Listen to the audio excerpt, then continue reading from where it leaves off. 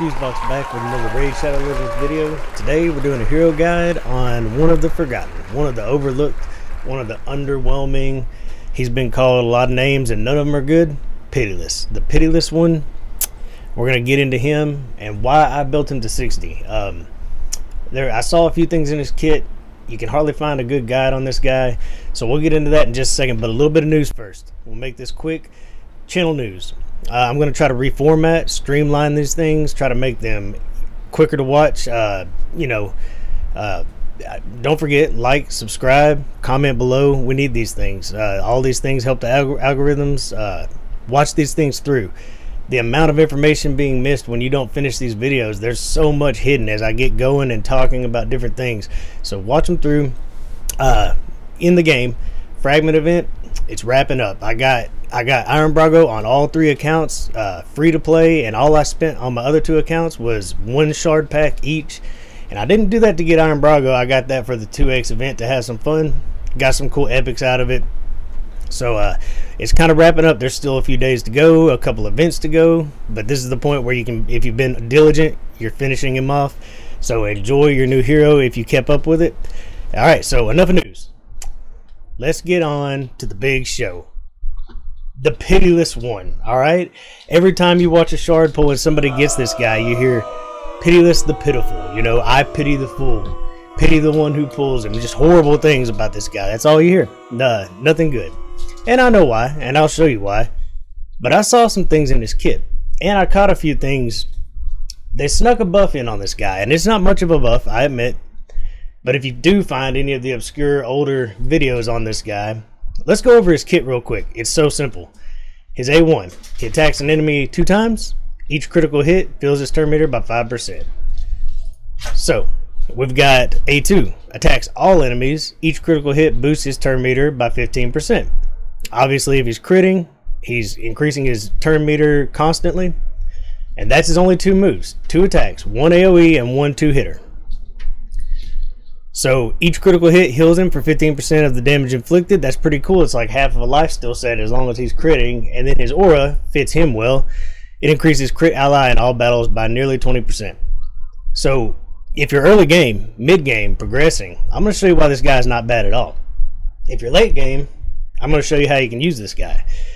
What I saw when I read his kit, anything I found looking up guides, that there's not many in the past, he didn't have turn meter boost on his A1. That's the only change he really got. But I noticed that it actually was here and it was not in the videos I saw in the past.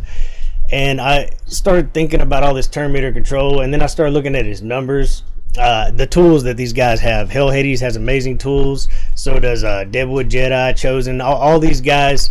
Thank you guys, by the way. Whatever I become, it's your fault. You created this monster, but your tools are amazing. Shout out to you guys. I used them to do my own calculations, and this guy looks like he could absolutely kill. I mean, this dude's got murder tattooed on his chest and a pair of lips tatted on his left cheek. You know what I'm saying? He's for real. This guy's for real. His damage is no joke.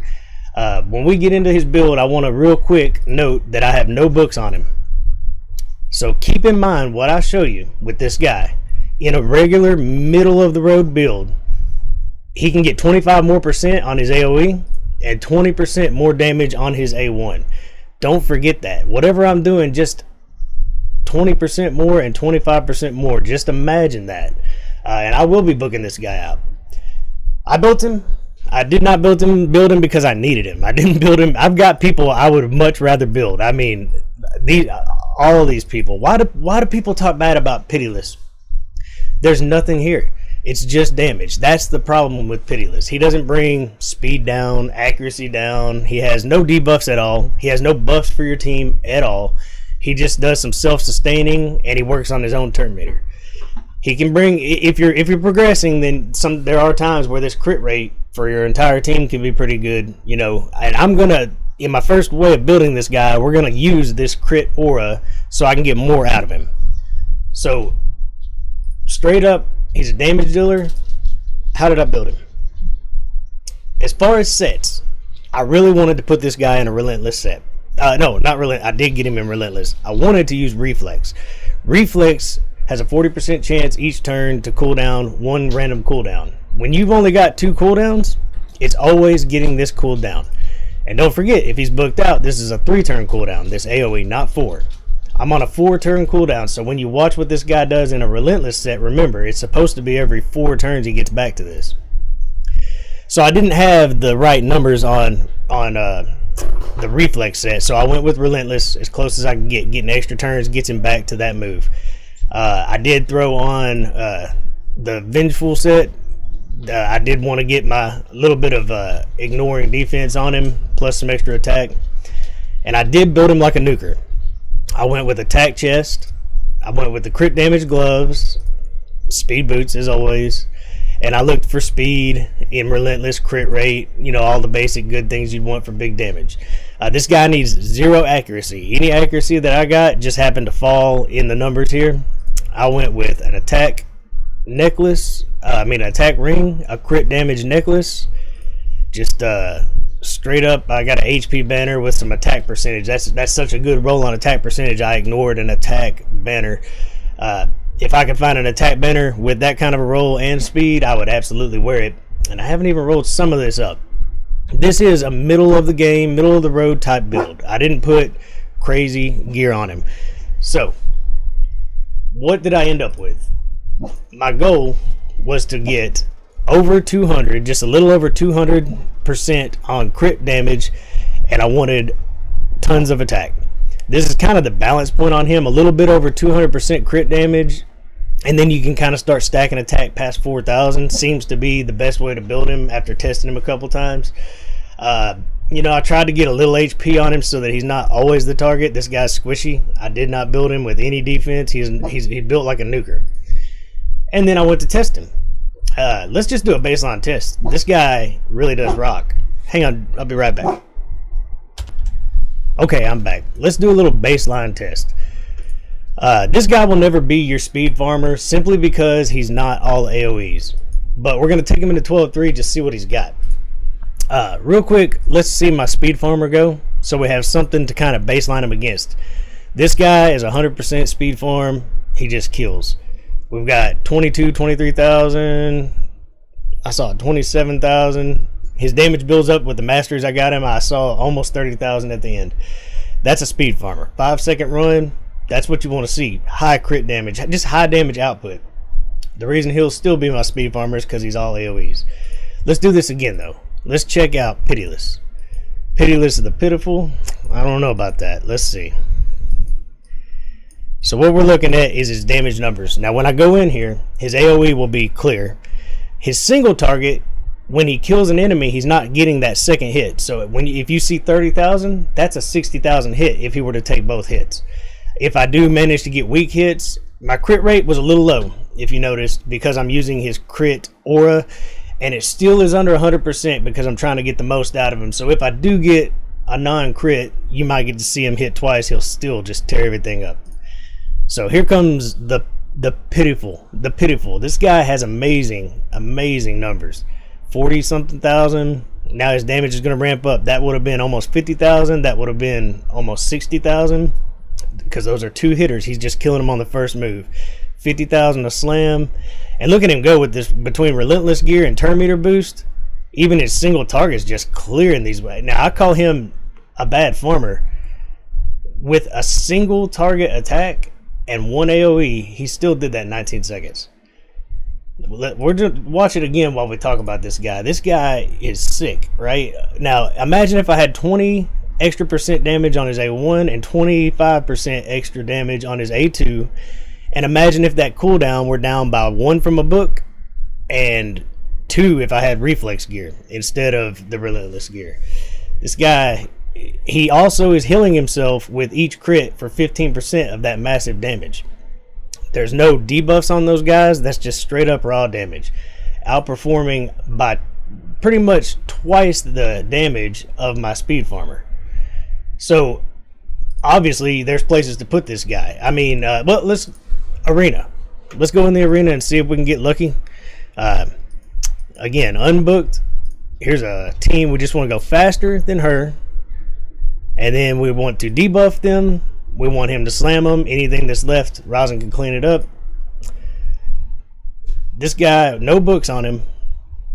We'll go over his masteries here in a minute because I'll show you a couple different builds I think would be great on this guy. He's at 61,000, and this is a support character with unkillable, so we're gonna have to ride this one out. That's unfortunate, but there she goes. Let's hit a couple times. This guy can nuke. Here is a stacked defense team. It actually this could get rough. Whew. I don't think we're getting through this, guys, but we're gonna do it. We're gonna try it anyway. Let's see if we can even get around to him. All right, we're gonna boost our speed, take their defense down. Look at that, just melted them. 50, 60,000, man. This is the pitiful. I think not. He doesn't bring anything for your team. That's the problem with him. He does nothing for your team except for kill. Let's go to a dungeon. Let's see why. This is where you would be like, well, why would I bring this guy? We're going to Ice Golem, and I usually right here have Solus. I get some control and some pretty big damage out of him. But I've got support. I've got this guy stunning and bringing everybody down. I've got another guy who can revive. I've got room for a spot to just kill things. I really do. In this team with revivers, I can take him in, and even if he kills himself, hopefully he'll land just at the right time to actually kill wave 2. Let's see how this goes before the reflect damage is up. But this is the same team that I showcased in my Ice Golems video. Man, look at the guy go. At least on the next wave. I'm just gonna slow this down. Well, let's wait till we get to the next wave.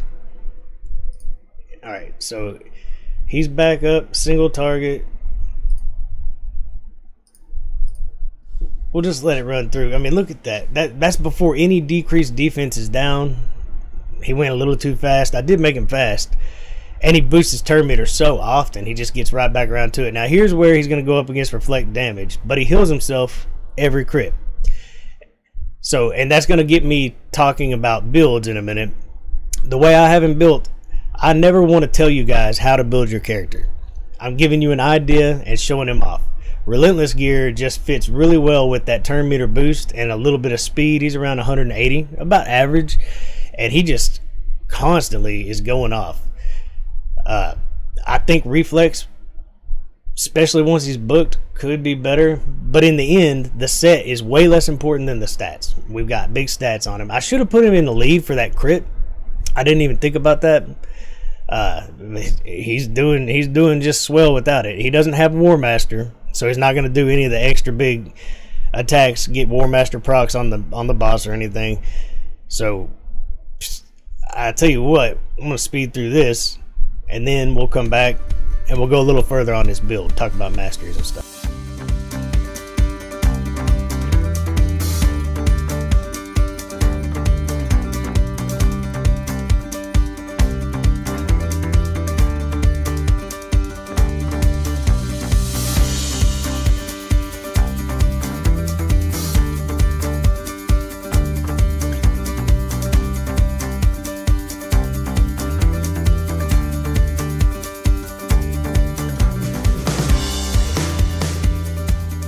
Finally, obviously no speed run there. Even though she has War Master, so does Alton. He's a clan boss killer. I believe Stag Knight does, and I know Apothecary does, and no, this Apothecary may be built more tanky because I'm done using him in clan boss. Anyway, look who got the most damage out of that. It was all mainly wave control, wave kill, not control. Saying the word control, and here's the thing: if you've got a slot in any team and this guy's built out, he does enough damage to constitute bringing him into your team just to smash through waves. And if you wanted to put War Master on him, he could actually do some work on the boss. But let's real quick talk about some builds, because he can do this in dragons. I took him through Fire Knight. He is not good for spiders. Now early game progression, he's amazing in spiders. Man, he's just killing them every move. He's killing them. He's increasing his turn meter, killing them, going back to the AoE. If you had him booked out, it'd be even better. If you had him in lifesteal gear mixed with the life drinker mastery and his natural ability to heal off of crits, this guy could be your spider tank for 1920 stage 19 in spiders. the hardest stage possibly on any dungeon, stage 19 on spiders, he could stand there and take the hits. And let's go to his masteries and I'll explain. If you were on spiders 19 with this guy, here we go, masteries. All right, so you could take what I did. I took my crit, a little extra damage when I'm full of health power. I started going for speed as I kill enemies, because this guy kills enemies. Increases damage inflicted for the first hit on each enemy just to help him kill. Now I would like to have shield breaker, especially now that I know he can kill in the arena. This would be useful. A lot of the higher end teams are going to have at least one shield set on, or if they go first and put up a buff. But anyways, I took Cycle of Violence. This helps me a 30% chance of decreasing the cooldown of a random skill. If this were if the damage inflicted exceeds 30% of the target's max HP, it's going to do it. It's going to. So if this was mixed with that reflex set, he would constantly be coming back, and he was booked, just constantly coming back to that AoE. I still get benefit from that. I did take, when I kill an enemy, I get a shield that makes him more tanky as he's killing things, kind of like you would do with a farmer. This is an amazing ability for a farmer until you get late game with a really good farmer. Your Kel can put this on, and every time he kills one of them enemies, he shields himself up. It helps him get into the next wave. Kill streak just kind of stacks a little bit of attack, and I went for Helm Smasher. You could easily, if you wanted to kill bosses, you could go into War Master, but easily could have went for Flawless Execution. It would be, these things are kind of one and the same, only the extra crit damage is guaranteed, whereas Helm Smasher has to proc, but when it procs hard. So builds, let me talk about builds. Be right back. Got to do something about that dog. All right, so the tennis ball didn't work. Builds, like, let's go into these masteries and let me finish talking about. I did go, not only did I go for Helm Smasher, it took anything that helped me cycle with damage, protection. I didn't get Life Drinker. He does that on his own, better, in fact. So I just took the shield. You don't have to copy masteries. Think about these things on your own, but this is obviously what I'm using, and it's effective. I took a little bit of defense, resistance. It wouldn't matter much. I took defense, and these less damage from AoEs, some stuff to help keep him alive, remove buffs. I basically wanted this: 50% chance to counterattack when he loses 25% of his max HP. The chance to counterattack, that just keeps him cycling through his moves. Plus, even if it's a single target, when he counterattacks, he's going to put something on the ground. There's really no need to go into the support tree at all. He needs no accuracy. It'd be nice to get, Evil Eye, a couple, the book, lore books or whatever, Lore of Steel. A couple of those would be nice, but you got to go through a bunch of pointless masteries. So I kind of got him down to doing a little counterattacking and Helm Smasher. That was my goal. But ways that you could build this guy: a life steal set. If you can still get him fast, get your crit rate, get your crit damage in a life steal set, man, back to a Spiders tank for 19. He's not a Spiders hero. I'm not trying to make this guy sound like you need to go out and get him. What I'm doing is showing you when you hear that you go to a site and someone says, well, this guy is no good, it's because he doesn't seem to offer anything. Hidden underneath that shallow skill tree is amazing damage, like amazing damage. If I had a proper in-game build on him, this guy is godlike. It's the truth. Damage wise is godlike. There is no more utility with him, so you're gonna want the heroes. If you're who am I going to build next? Of course, go ahead and build people. I did this for this video on purpose. I've got people I need to be building down here without a doubt that do more for me. Soulbound Warrior, I'm trying to get her up. I got new guys. Got Brago today. Trying to get these guys up there. But I did this to prove the point. You go looking around and all you see is you got a bad hero. Well, that doesn't necessarily mean he's bad. That means that somebody with 48 legendaries sitting in their storage has no use for him. That's what that means. But not all of us have Draco. sitting next to a Gert tug going into it. Yeah, right? I mean, you know, the average player, me, spends a little bit of money here and there when I want to treat myself, and you pull a hero and then you look it up and you feel like you just got the short end of the stick. That's what it makes you feel like. This guy in Faction Wars, I've already took him in, and he can perform better than some of the other I definitely have good Knight Revenant characters. I mean, I've got Rector Drath, I've got some good ones, but in the end he fits into my team just for damage, raw damage.